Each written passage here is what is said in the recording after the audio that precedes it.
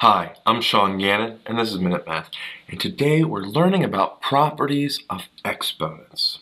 So, if I was given this problem. Minute Math. When you need help, you use Minute Math. We want to simplify m to the fourth power times 2m to the negative third power. Okay? Now this becomes a little tricky. What's in front of this m to the fourth power? That is a 1. Okay, the coefficient there is 1. So we can put that in if we want. That kind of helps us out here. And now we need to multiply our coefficients. 1 times 2 is 2. So that just comes out front, and we're done with the coefficients. Now we have the variables. M to the fourth times m to the negative third power.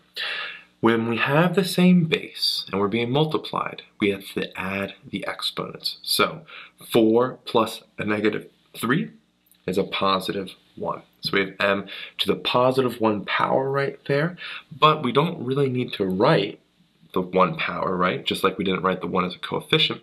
And so my final answer here is just 2m. If you found this video helpful, please subscribe to our channel and like this video. This helps us make more videos for viewers like you.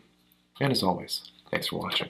Minute Math, Minute Math. When you need help, you use Minute Math. Minute Math, Minute Math. When you need help, you use Minute Math. MinuteMathTutor.com.